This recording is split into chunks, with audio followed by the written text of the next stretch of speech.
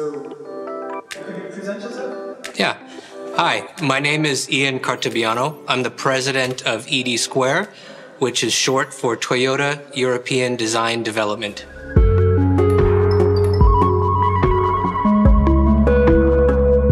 I personally believe everybody deserves a cool car, and we strongly believe that in this segment, we could create a vehicle with emotional, passionate, and exciting design, and I think we carried it out.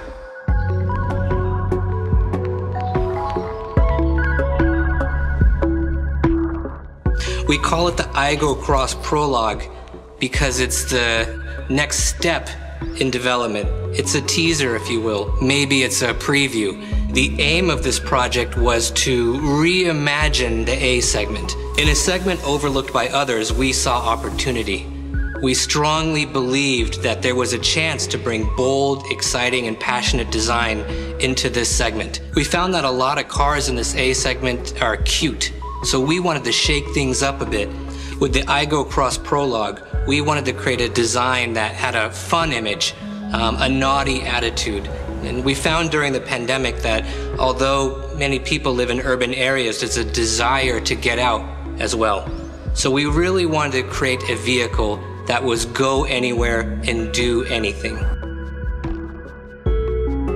And because this car was specifically designed for Europe, we really looked at it as a completely European design process from start to finish. We developed new process and new ways to create design in a faster cycle. So we combined hand sketching, digital study modeling, 3D printing, and VR design reviews to create the stunning concept that you'll see here. We assigned a small dedicated team from start to finish to focus on a unified message all the way through the project, and we did it here at ED Square.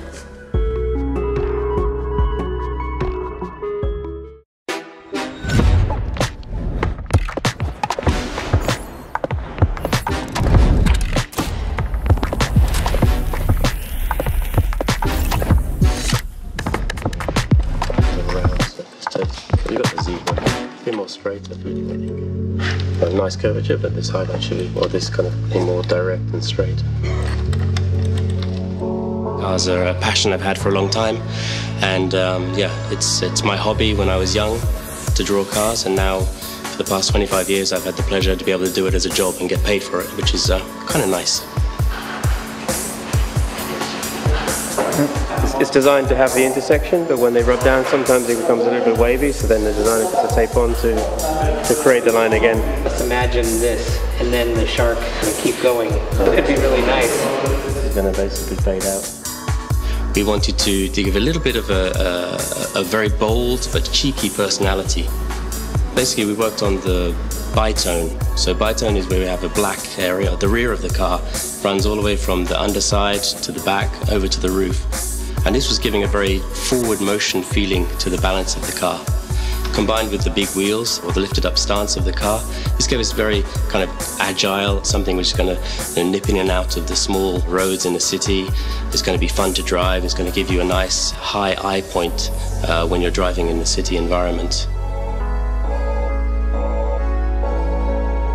We were concentrating on giving the car a little bit more, kind of cheeky look, combining these kind of two clamping lamps to give a very distinctive down-road graphic, which to give this kind of really iconic image to the Aygo. We're using a hexagonal theme this time on the Aygo in all the details, and the bitone line itself is also part of a hexagon. A very simple glass hatch is framed by the high-identity, high-tech rear lamps. And we utilize the lamp not only for illumination, but also for the handle for the rear hatch. So we integrated on the lower part a mounting point specifically for their bike rack. We also wanted to include a couple of action cameras into the door mirrors. We integrated roof rails into the roof of the car. They line up with the rear combination lamp, giving us a very sophisticated overall appearance. The process is very much a team effort. This is the great thing about ED Square. We have a lot of different nationalities, a lot of different personalities, and we all have different ideas. This is the most important part of being a global company. But of course, from ED Square point of view in Europe, we very much want to promote the European style and the European kind of dynamic within the cars of Toyota.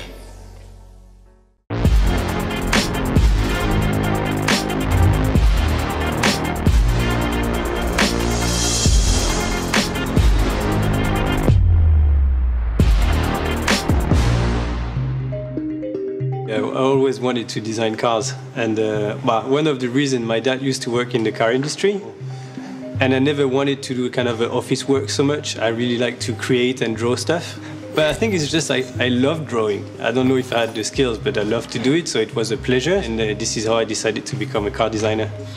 So the four wheels, high clearance, hyper dynamic cabin, the strong fenders, expressive headlamps, really nice central or precision organic surface. And that's the car.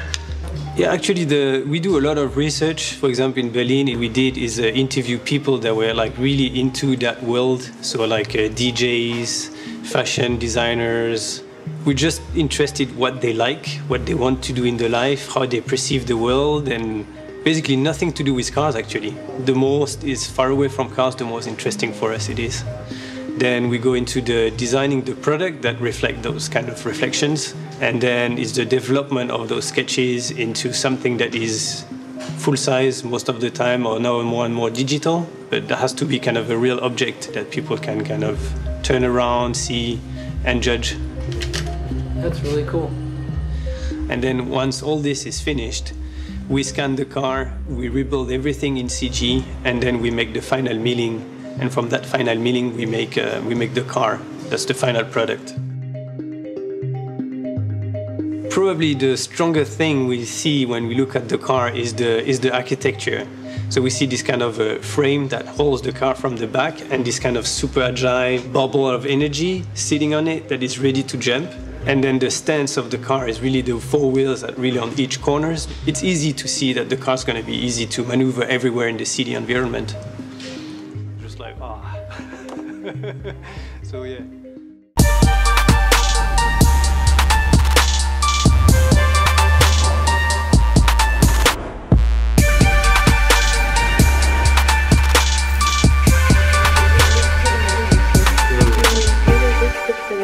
More, how to say, reflection compared to this period. Maybe this one is much with the highlight of very textured. I still like this green color. My responsibilities are, of course, creating a new material and the colorful exterior and the interior, and also to make the concept from the beginning phase. To emerging about the customer's reaction. So of course I'm a creator to create the future color material, but also I'm a customer, so how I feel. So it's really important to imagine, so to create a color for me.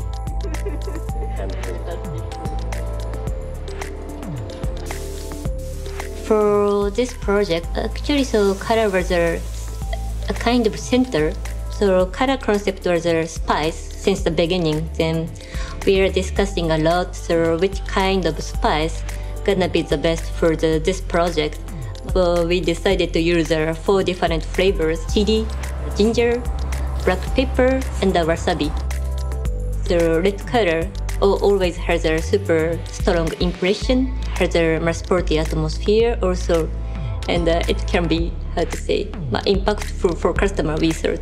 You can see the small blue pigments from the surface. So it's really effective to enhance the dynamic atmosphere. That's why we name it Sparkling Chili Red.